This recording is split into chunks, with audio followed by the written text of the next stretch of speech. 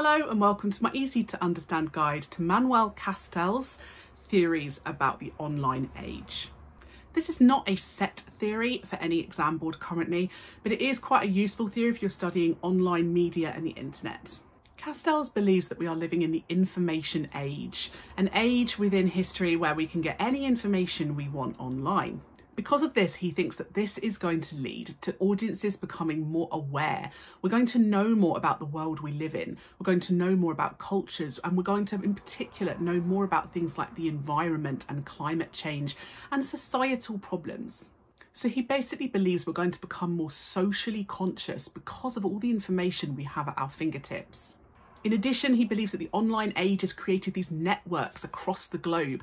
We are no longer just thinking about problems local to us. We're thinking about more global issues, and we can make connections with people around the world, which means that when we start trying to tackle these issues, we can tackle them not alone, but with hundreds of thousands, if not millions or billions of other people helping us.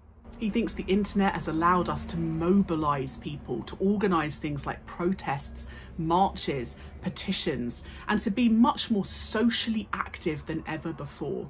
He believes that this is going to lead to social change, that we're going to create these social movements, whether it's campaigns against climate change, whether it's protests against racism, whether it's petitions about politics, whatever it might be. He believes that we can use the internet and each other around the world to support these social movement campaigns. He's very much in favour of the internet. He thinks it's going to be a huge benefit to society to make us more socially concerned and active. He also believes that countries or areas where there is no internet are deprived in the same way that there are third world countries that are deprived of food, water, perhaps.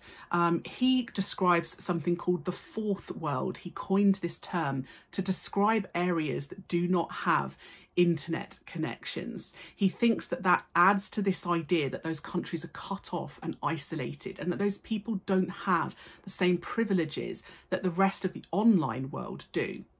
So the fourth world is a term he coined to think about places in the world where there is no internet connection. So that was my easy to understand guide to Manuel Castell's theories. Don't forget to check out my channel for other ideas about theories, keywords and set texts.